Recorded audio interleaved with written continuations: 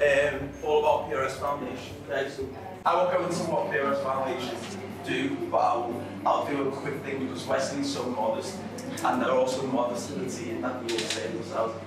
I believe these are like the most game-changing organisation in the UK in terms of supporting talent, independent talent. Talent got signed to major labels or publishers, and they support talent from very early stages to like kind of next level stage, right? So please do pay attention and make sure you actually get Wesley's details because he's one of the only communities that does email back in the world. So I'll pass it over to him. Awesome, thanks Yao. Hello everybody, I'm Wesley. I'm a Grants and Programs Manager at PRS Foundation. So today I'm going to run through a little presentation of what we do and what we offer and who we are. It will be apparent very quickly that there's quite a lot of different grant schemes and it can be a bit confusing. So I am sticking around afterwards. If you have any questions during it, please pipe up, but I will be around afterwards so we can talk specifically about what you do and I can point you in the right direction if that makes sense as well. So I'm going to run through a presentation and then maybe I will run through a form, one of our application forms, just because one of the hardest parts of getting people to apply is the idea of having to do a form, and that can seem quite daunting, I think, but ours are quite straightforward, especially compared to a lot of other funders. And if I run through it and just highlight what we're looking for, hopefully that will demystify it a bit and you'll be more likely to apply. Thanks to Yao for bigging us up there.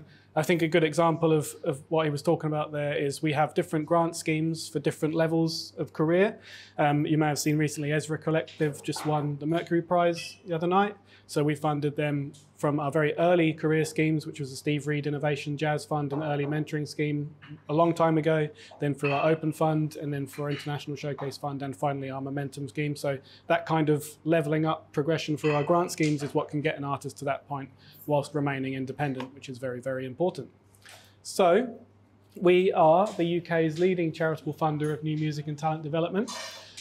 It was founded about 21 years ago by PRS for Music, and they are still our main donor. As part of their donation, we are in their office. We work very closely with them, but we are an independent charity and separate organisation. So if you're just starting out and it's still early career for you and you're not a member of PRS, you can still apply to our grants.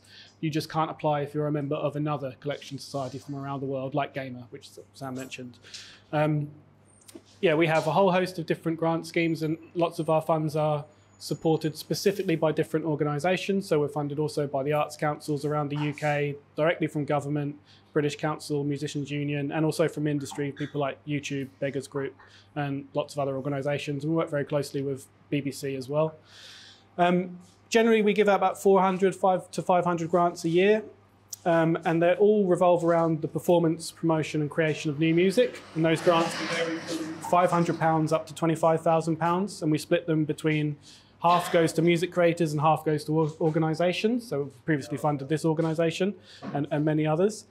And we are a very small team for a funder, and we're a very dedicated team. And although we're a small team, we're a broad church, and each person in the team has specific understanding of different areas. And that's really important to how we work, which I'll talk about in a little while as well. Generally, the goal of what we do as an organisation is to try and help people build a long-term sustainable career in music that is no longer reliant on funding. So the idea is that you shouldn't need this forever. You should get to the point where you're earning enough that you can be a sustainable musician. It's hard to get there without investment, so that's what we do. So across pretty much all of our grant schemes, we have three main priorities. One is to support the creation and performance of outstanding new music. So generally, when you apply to us, 50% of the score is just the music that you give us. We're just judging it on that, and that can be the potential of the music as well. And then to enable the UK's most talented music creators to realise their potential, a lot of what we do is around breaking down barriers and providing access to people who need help and support. So that's a very important aspect of what we do. And then to reach audiences. So we want to know how the music or the tour that you're going on, how is that going to get out into the world? How are people going to know about it? What's your marketing and PR plan? And that generally runs across all of our grant schemes. So as I mentioned, we split them into two groups, one for organisations, one for music creators. We have our Open Fund, which is up to £10,000 for organisations, and the Talent Development Partner Network, which is a group of organisations that we lean on who are experts in their genre and field from all over the UK. There's 46 at the moment. We are changing our organisations funding for next year, but that might not be relevant here. And then we have a new music biennial thing, which is a show we do once every 3 years around experimental music. So our funding for music creators, as you can see, is split into steps. So we have some early career support. One is Glastonbury Emerging Talent, where we find some people and then eventually someone will play at Glastonbury for a process. We're also about to be launching a program with BBC Introducing around working with BBC One Extra and the Asian Network, specifically targeting and providing support for artists of those genres and areas. And then we have our all careers levels, which is the open fund for music creators and Women Make Music. Those are up to £5,000. And then you go on to our Next Steps Fund, which is a PPL Momentum Fund, which is primarily funded by PPL. The Hitmaker Fund, which is for behind the scenes producers and songwriters only. So if you're a producer, that grant is for you. And then the Composers Fund, which is for the classical world. So that Next Steps is kind of split into those different areas because you need specific support at that time. And then we have our International Showcase Fund, which is for any industry-facing showcase around the world. And there's plenty of them to choose from. Things like South by Southwest or Reeperbahn or Africa Rising or New School Rules. There's loads of them, Lookfest in Taiwan. Like, as long as it's an industry-facing showcase and you've been invited to play, you can apply for us to the cost of visas, accommodation, and flights to get there. Cool. So what we can fund and what we can support is what we look to fund is the creation of new music. So that can include your time to create music. So you can say, if you're working, you need to take time out to write your record. That's an eligible cost you can ask us for. Touring and performance, any kind of live programming. If you're an organization commissioning people, you can apply for that. Development time, if you're developing a tour, if you're developing a live show, if you're invited on a residency. As I mentioned, our third priority, which was about reaching audiences, we do want to see a decent marketing and promo plan, or at least an idea of who you're reaching, how you're going to reach them, how it's going to benefit you. But we can't just fund that. There has to be some form of creation or performance of music as well. So if you've already made your record and you just want to hire a PR for 5K, we're not going to fund that. But if you want us to pay for the mixing and the mastering to make it a better product, then that's the kind of thing we want to support. And then, of course, international development as well.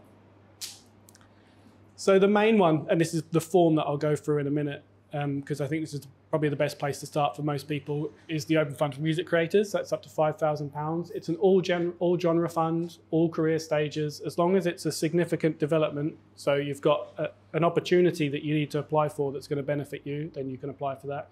We have 3 deadlines per year. Obviously, there is a form that you have to do, but you can also apply by video if you feel uncomfortable doing a form and you think you would get more across by talking about what you're doing. You're not judged on the production of the video. You can do it on your phone, that's fine. As long as you're answering the same questions and that's all outlined in the form, then that's absolutely fine. And you could also just do it audio even if you didn't want to film yourself. And I would say, we do tell our assessors to try not to be swayed by unconscious bias when you're doing a video application, but often you can actually get a little bit more of your personality and who you are as an artist in a video. When you're on the assessing side and you're looking through 100 applications, it can get quite dry after 50. So when you get a video and you see someone talking and you can see why they want to do it, that can sometimes stand out. So it's a good way of doing things if you're not sure about doing forms. And there's loads of guidance on our website about what we can and can't fund. But generally this fund, as the name suggests, is pretty open. As long as it's directly towards the creation or the performance of new music, that's fine.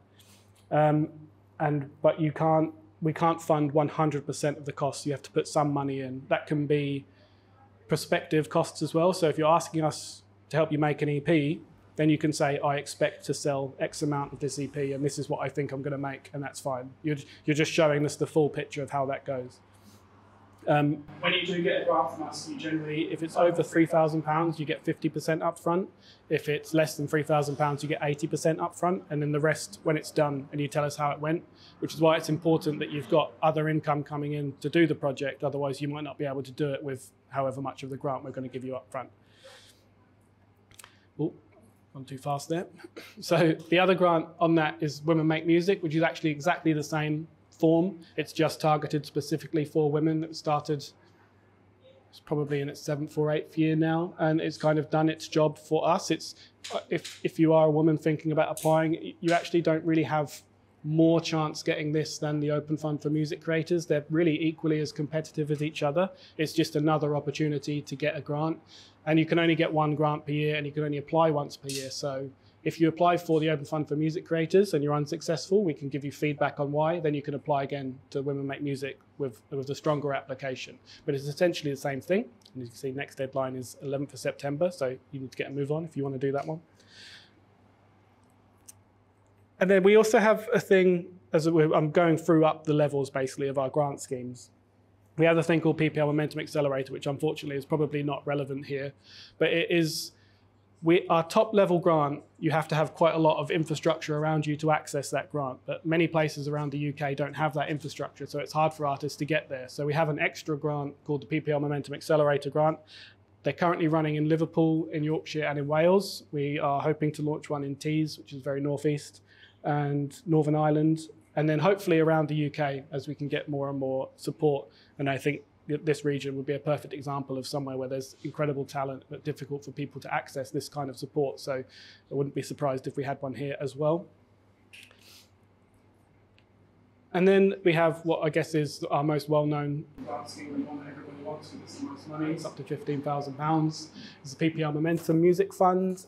And so you really have to be at what we call a crucial career tipping point to access this grant. That means the project that you're applying for at this point will mean that if it goes well, you won't need to come back to us for any more funding. So you actually can't come back to us for any more funding, except for international. Anything like the Open Fund Women Make Music that I just talked about is, you can't have that anymore. So we'd expect that you'd have at least a manager, maybe a booking agent, record label, other people would be investing in the project. So you can use those other grants to build your career and your profile to get to that point when you can then go for this bigger grant. This is our only grant that can support only marketing, actually, because that might be what you need at that point. But everything else, we need to fund some of that creation and performance of new music. And then the Hitmaker Fund, which is for producers only. So if you're a behind-the-scenes songwriter, producer, you can apply for that. You need to have some works that have been exploited, is a terrible word, but it's what is used. So they've made money, you've had cuts on them, you work with people, and you can prove that. And that can be used to fund studio leases, paying yourself, obviously, your time to do that, purchase of equipment if you need to buy some more outboard gear or whatever to make your project sound better. And you can also include some international trips if you're invited to do studio sessions with people overseas or anything like that. I think it's 5 credited works that you'd need, yeah. Yeah, 5 credited works. And then we have our International Showcase Fund, and there's Queen Mills from Leicester, who we funded to go to South by Southwest last year. She did very, very well. So anything that is an industry-facing showcase that you have to apply to, it's up to £4,500 for the artists, if you have 4 artists, and then an extra 1,000 for your manager as well. It's really important to have management with you, or at least someone who's doing the industry side of things for you, to do the networking and meet with people and talk with people, because that's where the real value of these showcase events are. So it's anything to do with travel, accommodation, visa costs, per diems, anything like that, just to get you there and to get you to do it. And we have lots of support on the ground there, and advice and guidance before the showcases as well, make sure everyone knows what they're getting into and can hopefully meet with some people who can help them in their career. And so all of those grants kind of form what people talk about the talent pipeline, or we say the talent pipeline, talent development pipeline. So you come in at your early career for something like Lindsay DePaul Prize or Glastonbury Emerging Talent, and then you move into the Open Fund when we make music, then you move to the Momentum Fund, and then potentially ISF. The MIR was a musicians in residence program. We don't do that anymore. I should probably take that out. So that's kind of the general thrust of what we do. There are some exceptions. Doesn't have to be that way. For instance, there's a showcase event called New School Rules in the Netherlands, which is focused on hip hop. And you will find many artists will have a good opportunity there before they've had a good opportunity in the UK. So it makes sense for them to go there first, and that will raise their profile here. So you can mix it up, but that's generally the way that things go. So if you are looking to apply to us, if you're looking for support, go to our incredibly difficult to navigate website and check out all of the different grants, try and understand which one is what. As I say, I can happily talk to anyone about the specifics of what you're doing and point you in the right direction from here. But it's really important you are applying for the correct grant, because if you say you're not quite at the level for the PPL Momentum grant, you're just not going to get it. So you're wasting your time really, and you should be applying for another one. Check the deadlines, obviously. Generally, when you apply, there's a deadline, and then you'll find out 8 weeks after that, 8 to 10 weeks, depending on the grant scheme. That's how long it takes for us to go through the process of assessing and getting all that stuff out. So you need to plan for that. Everything is done through our grant management system, FlexiGrant, which I'll show you after this as well. And we generally do a lot of webinars online. So if you're not signed up to our newsletter, you can do that. And we come to things like this, obviously, to speak to people. But specifically when a grant opens, we often do a webinar about that particular grant. So that can be quite helpful if you're looking to do that sort of thing. So our application process is when you apply to us, it's assessed by 2 people, one of us at PRS Foundation, and we have a pool of about 500 plus industry professionals, previous grantees, music people who generally help us assess. And we look at where you are, your genre that you've put in the application, and we send it to someone that we know will understand what you're doing and where you're coming from. So you can be quite specific in how you talk about what you want to do, where you are, the barriers you might be facing, and know that the person reading it is going to know and they're going to understand. It's not going to go, if you're a jazz artist, we're not going to send it to a classical person and expect them to say it's good. Like, it goes to someone who knows what you're talking about, and that's the real strength of our assessment process. And then from there, the highest scoring applications of that process, there's normally we try and keep it to around 30 to 35 of the highest scoring. That goes to a panel of a further 4 industry experts who are based on the pool of those genres and regions. And then they decide who does or doesn't get the funding after normally about a 6-hour meeting that we have. So it's quite a rigorous process. In order to be successful, an application would have to have 6 independent assessments and go through that panel. But it just means that it's fair, it's transparent, everyone's treated the same. Doesn't matter if you know particular people or not, everything is treated at face value and assessed on the quality of the music and the quality of the plan and how much of a difference this is going to make to your career. That's what we're looking for, essentially. We send decisions out via email, so you're usually on the form at the start of the application form. It'll tell you when the decision date is, and then you get that. And then if you do get a grant, make sure you read the offer letter. Rule number 1 of music is don't sign something you haven't read. And I think because we are giving out money, people often are very quick to sign, but there are some things we're asking for, like we'd like to get a video from people saying thanks for the money. We'd like to get certain information about pictures, what you're doing, why you're doing this. So we often get people decide they don't want to do that, but they've signed the contract. So make sure you do read it. So that's basically how that process works. When you're thinking about your eligibility, it's really key to think just how are you and what you do relevant to this particular grant. Now, some of our grants are genre specific, some of them are region specific, so make sure you are applying for the right one and that you've read the guidelines properly. It's kind of good, I think, to get someone to read it who isn't in music. So they might pick up a question, but I don't know what this means. Can you explain that? Because the one thing that applications generally fall down on is detail. And if an assessor can ask a question about something you've written, they're going to ask that question and you're not there to answer it. So by getting someone else to read it, then they will find those questions and you can plug those gaps. And just try and make sure that there's nothing left in the application that someone can say, I'm not sure how this works.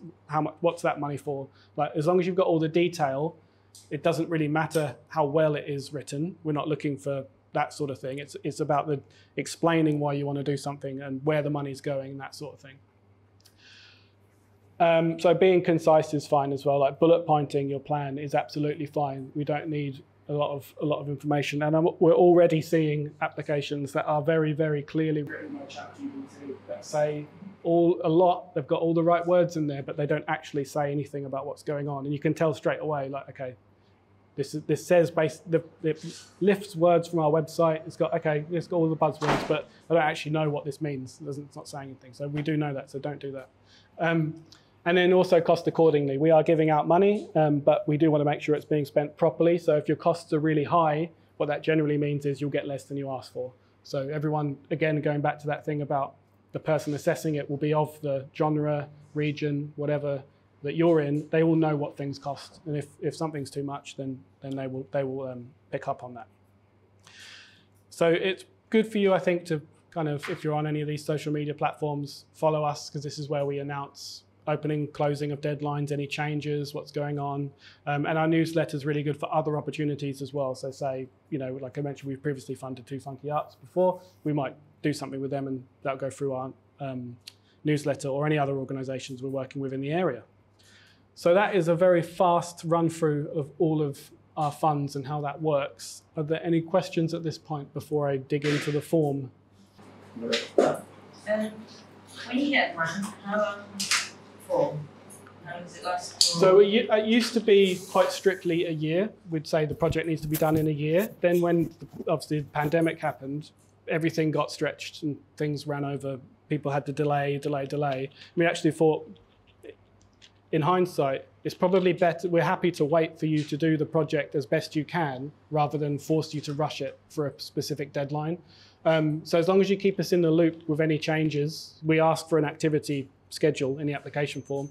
As long as you keep us in the loop for any changes, it doesn't really matter, to be honest. It's more about making it work as best for you than for us. Yeah. Any other questions? Okay, it's form time. So if I was like thinking about applying to help with, say, like marketing and social media, going through like costs with these No, you can't buy things like that, like equipment. We have up to, for the open fund, actually, equipment costs are up to 20%, but that would be music, equipment to help you make the music, and you'd have to really justify why you need that thing. Like we often have things where like someone had like, could see in their pictures that they had a Dave Smith Prophet 6 synth, which is cool, and they wanted us to help them buy a Prophet 12. It's like, how much of a significant difference is this slightly better synth going to make to your music? So you have to really justify why you need a particular piece of gear if that's what you're asking for, because we want to see this really push you creatively. And any kind of marketing has to be along with the creation and performance of music. So if we're paying for the mixing and mastering, then we can also pay for the marketing as well. Yeah, cool. Any other questions? You said if you pay for the mixing and mastering, what if the EP was done, for example, and it was the showcase side of it, would you be able to pay for the showcase side of it and the marketing? Oh yeah, totally. Yeah. As long as we're paying for that creation and performance aspect, yeah. And we want to see how you're going to market it as well. So you're going to have to, but we just can't just fund that. So yeah, paying for any of the cost of hiring the place, if you're using any support bands, making sure they're paid, all that sort of stuff. Yeah. Cool. So this is our incredible grant management system. Sorry, actually, I jumped over a few things that weren't in the presentation.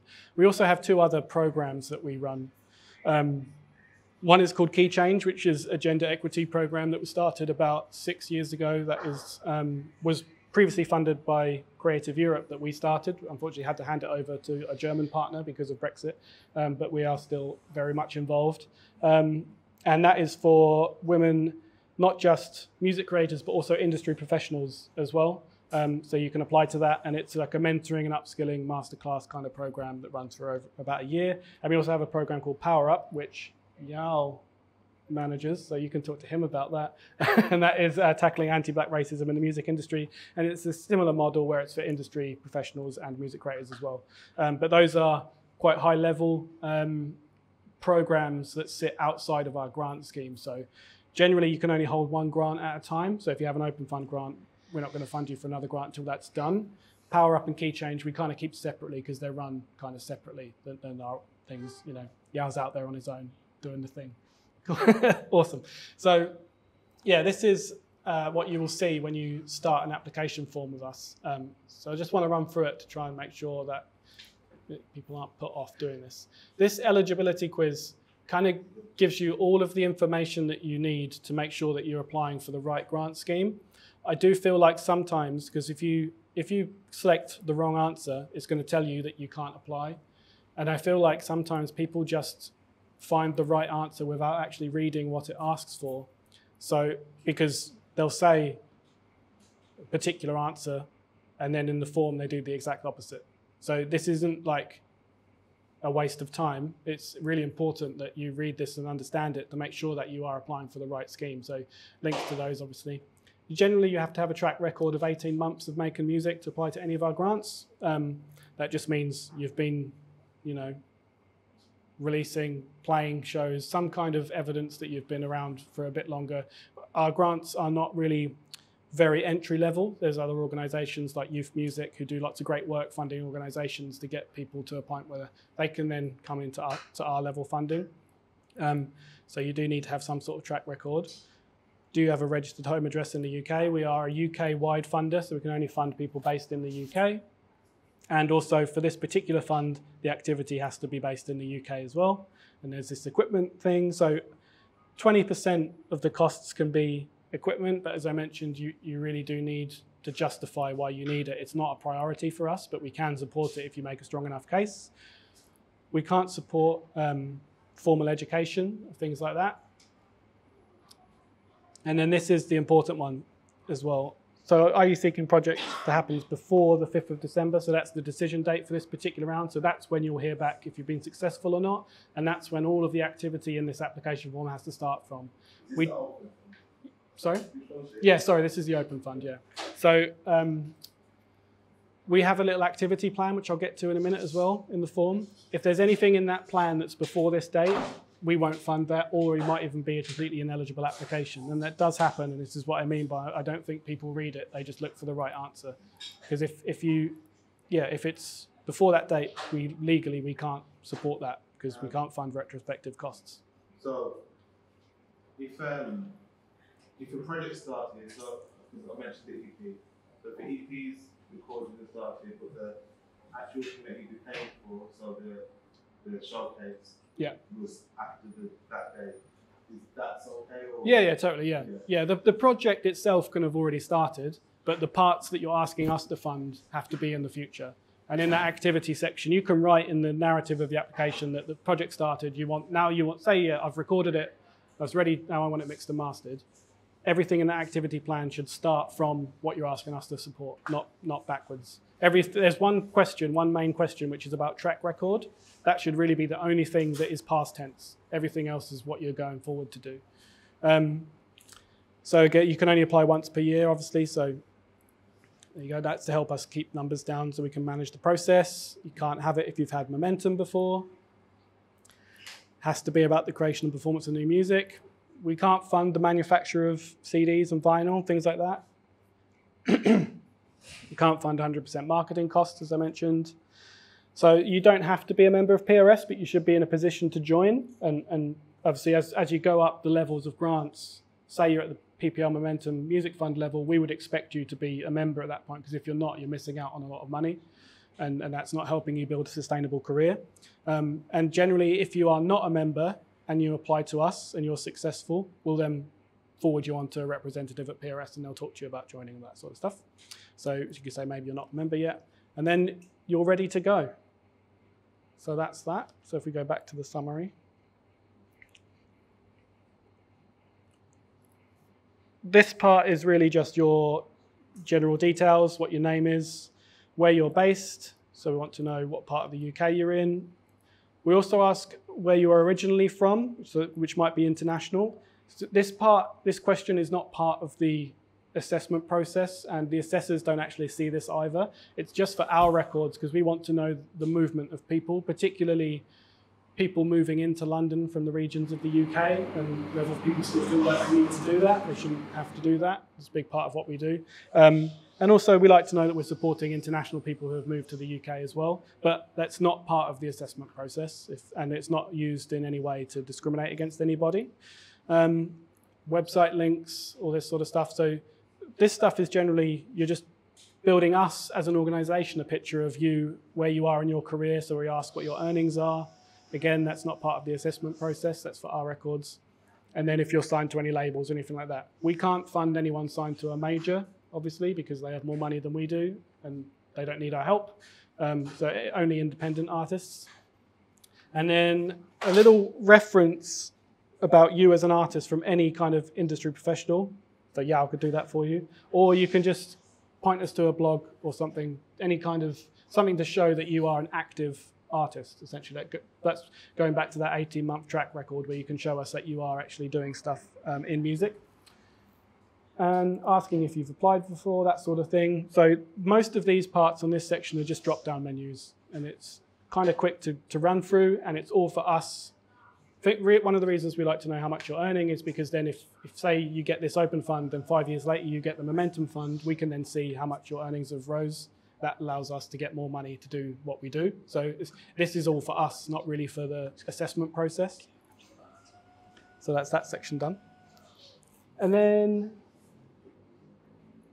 this is kind of a continuation of that, really, where you're just talking about what the project is. This is where the assessing will actually really start from, like what your project is, what your actual budget is, what you're asking us for. This will obviously have to match what is in the budget in the next section. And then here's the genres. We have a top level genre list, which is not very descriptive, but this is what we need to report back to our own funders. So you might find that what you want to call yourself is not actually in here. Say, you know, you've got rock here, but not metal. You might prefer to say metal, but it's not there. So you choose rock because that's the most relevant to you, and then metal would be in here, or hip hop, drill, or whatever it is you want to do. This second genre list is the one we use to make sure you're being assessed by someone relevant to what you do. So this is the one that's really important. If for whatever reason we don't have the correct genre in here, you can email us and say, oh, this genre is missing, this is what I do, can you add that? And then we just add it in and we find someone suitable to assess it. It has to be a specific descriptive genre, not like a press release explanation of what your music sounds like. It has to be really like descriptive of what it is. And then we just ask a question about whether it's going to be in music for film, TV, games. Again, this is not a deal breaker. It's just we'd like to know if we're funding music specifically for games, because we don't get a lot of applications for that. So this is not a make or break question at all. And then a description of 25 words of what you want to do. Showcase performance to launch an album, main focus of it, and where it is, all this sort of stuff. So again, mostly drop-down menus, not too much in there. These are the two music examples we asked for. So again, this is the 50% of the score on your application is just based on what you put here. If you're asking us to make an EP, say, it's better for us to see a demo of what you want to do rather than something you might have released 2 years ago. Because the assessors, they're not going to mark it down because it doesn't sound as good as something that's mixed and mastered. They want to see where you're going with this new project. How has this developed from what you released before? Can you see the potential and how this is going to be a big deal for the artist? So demos are absolutely fine and welcomed. If you don't have those at that stage, or if you're asking us to help you do demos, then of course you would use something you've previously used. But this is, 50% of the score. If you prefer to use a YouTube video of performance, you think that gets the point across better, that's absolutely fine. But it has to be a direct link to a streamable piece of specific music. So not a playlist or a whole album, like pick a track that you want, because assessors might have, in any given round, I think the last round we had 250 applications for this one grant scheme. They're not going to listen to 250 albums. They're going to listen to a track.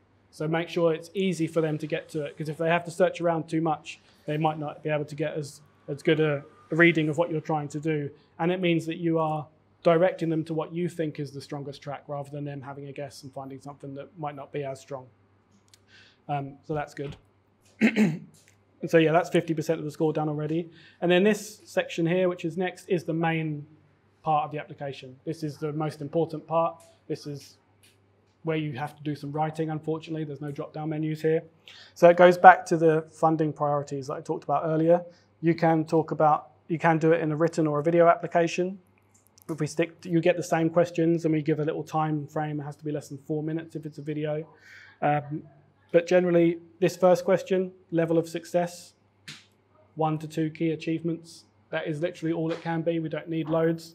But this is about putting into context where you are in your career, what you've done so far, which allows the assessors to see when you go on to talk about what you want to do, how is that going to benefit? Is this a level up? Are they pushing themselves?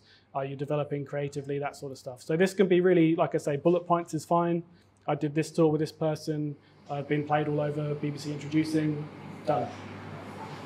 And then going back to the priorities, does that have to be all of them? yeah, we're looking for really all of those priorities is what we're looking to fund. And each question kind of addresses each one, really. So there's only 4 main questions. They do have a word limit, 200 words max. That's not a target. You don't have to hit that amount if you haven't written that much. As long as you've got, like I said, the detail, the specifics of what you want to do, that's really what we're looking for. So what activity would you like to fund, and why does this need funding support? So we are a charity, so we're here to support people who need help. So you need to explain why you need us to help you fund this project and what it is you're looking to do. And again, it doesn't have to be loads of waffle. Don't have to write it like a press release, like you're overselling what you're trying to do to get people involved. Just the detail of the work that you're doing is what we're looking for. And then the third question is, how will this project develop you creatively or professionally? It can be one or the other. So if it's purely, say, you're going into a studio to work with people who are at a much higher level than you are, you've never had the opportunity to do it before, you're not sure where the music's going to go, but creatively, this is a real good opportunity for you, that's fine. Or professionally, if you're like, made this record, a label's interested, we need to get this record done to get the label in, fine, perfect. If it's both, that's maybe a stronger application, but it can be one or the other. It's just about highlighting in this question why this particular project is going to have such a significant impact on your career. And then why is the right time? So timing is really key, and that goes back to like being at the right level for this particular grant scheme, making sure you are applying at the right level, not applying for momentum too early, and also not applying for the open fund when you might be at momentum level. So this is where you can really think about why is now the right time to be funding you? Why is it crucial to get this support now?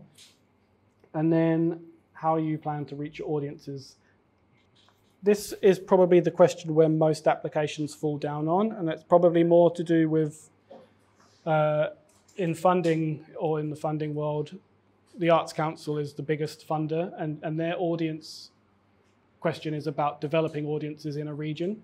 So we get a lot of things which are about how you're reaching a particular community for their benefit, or maybe there isn't a lot of this kind of music in your area. This is going to be a great benefit for people to access this kind of support. That's not what we're looking for here. It's about how does this audience benefit you? How are you engaging this audience to help monetize the work you're doing, help you build a career in music? So it's always all about you as the music creator, as the center of the application. And I think sometimes this question, we've tried rewording it many times. Sometimes this question is answered in a slightly off way that doesn't make sense for us. So try and be quite selfish about it. Just this application is just about you and your benefit only. And that's actually the bulk of the application. This one page is where the decision will or won't be made. Everything else is more for our records and just building an understanding of who you are as an artist. This is the activity section. We keep it to 6 just because we don't need to see a huge amount of detail. It's just where you put in what the first part of your project is, when it starts, and what it is. These descriptions don't have a word. Oh, they have 15 now. They shouldn't have a word count. So you can kind of explain exactly what's going on. So this might be your mixing stage, your mastering stage, release plan stage, your first show, that sort of thing. So just breaking down the steps and how long this project is going to take. And as I mentioned before, that is not set in stone. If things have to change, that's fine. It's just that you're giving the assessors a solid vision of how you see this project panning out over time. And then the section everybody hates is the budget. We have a video here of how to specifically do our budget if you're not keen on doing budgets, and some guidance notes as well. But here is where you're just telling us, so yeah, there's no word count here. So here you're telling us how much you're paying music creator fees, if that's you, how much you're paying yourself, any session musicians, recording costs. You don't have to fill in each one. If it's not relevant to you, you can leave it blank.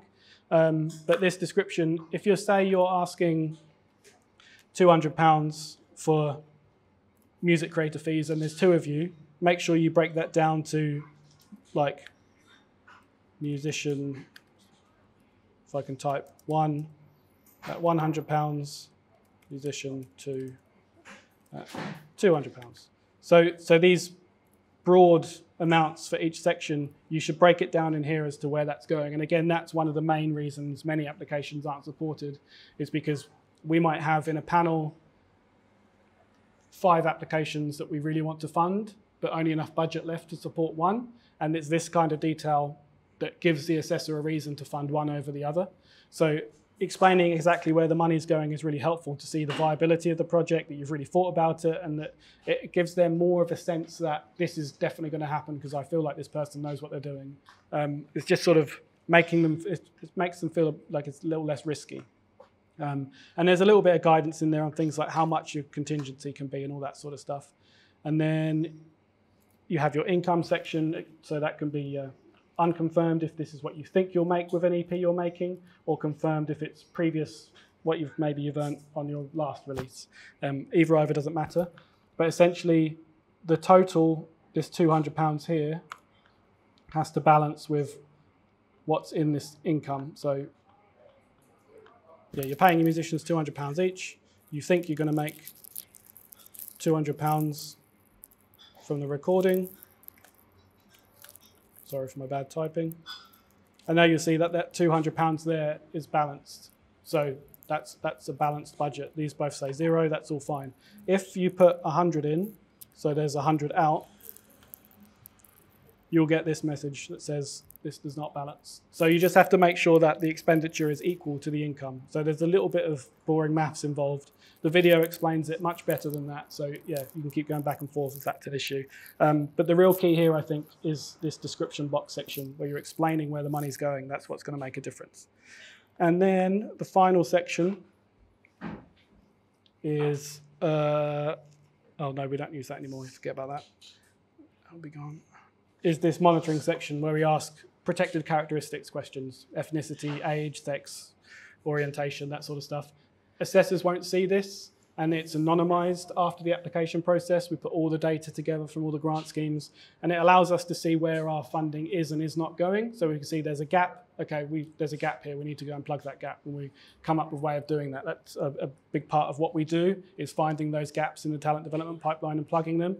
There is always a prefer not to say option if you don't want to answer the question, and that's absolutely fine, but it really does help us understand where our money is going if you do fill it out. And as I say, it won't be seen by assessors. It's not part of the assessment process. And there's questions in there about socioeconomic background and all sorts.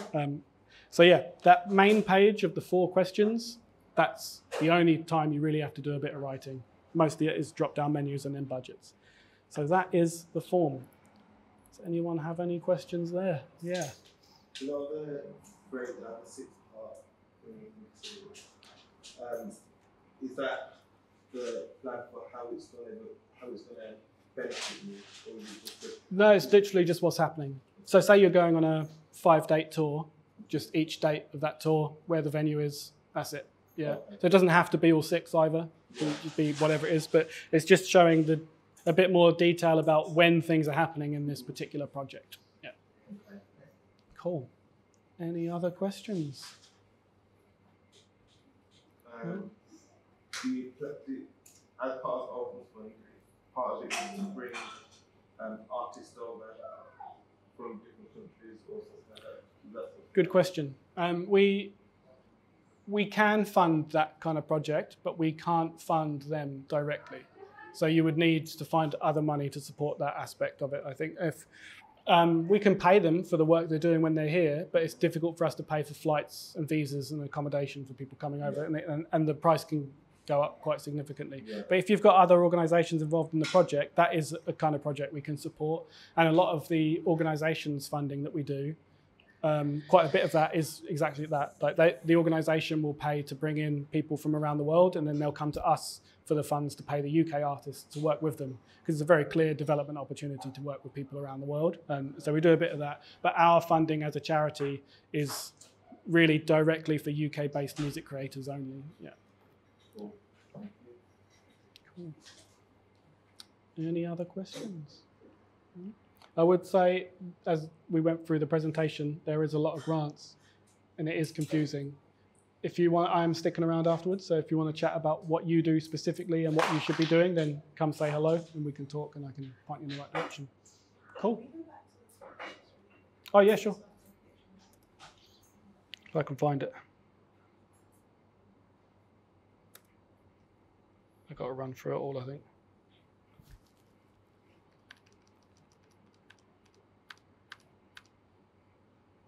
There you go.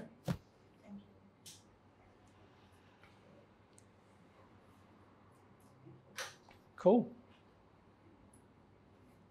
Any more questions?